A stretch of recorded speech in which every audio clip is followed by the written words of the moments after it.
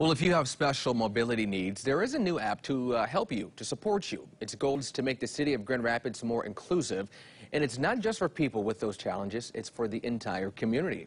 Our Gabrielle Pfeiffer is joining me here at the desk to explain this new app and kind of unpack its benefits for a lot of folks out there. What is this new app and what is it called for starters? Yeah, so it's called Move. Okay. So MUVE, and it stands for My Universal Vision for Everyone. It's free in your phone's app store, and there's a chance for you to be part of the official launch that's happening tonight. Now, through the Move app, users with different abilities can book rides to places across the Grand Rapids area. It even allows you to, quote, tag a location. So this means you can go anywhere in the city, and through the app you can comment, take pictures, and answer questions related to accessibility for that specific location.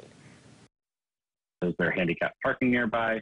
Is there a curb cutout for individuals that are in wheelchairs to get into the location? Are the bathrooms accessible? And based on how you answer those questions, it'll automatically generate a colored tag. So whether it's green for 100% accessibility, orange for partial accessibility, and then red for limited to no accessibility.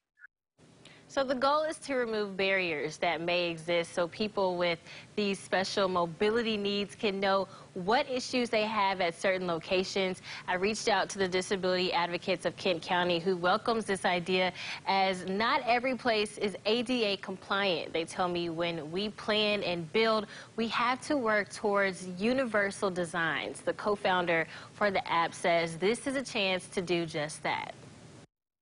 We have to understand that, you know, there's little tweaks and things that need to happen in certain communities, and we're willing to, you know, make those changes. But without people participating and giving that feedback, it's hard for us to do that.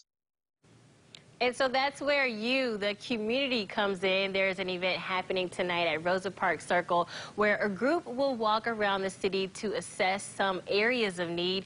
They'll meet up at 5 and it'll last about an hour.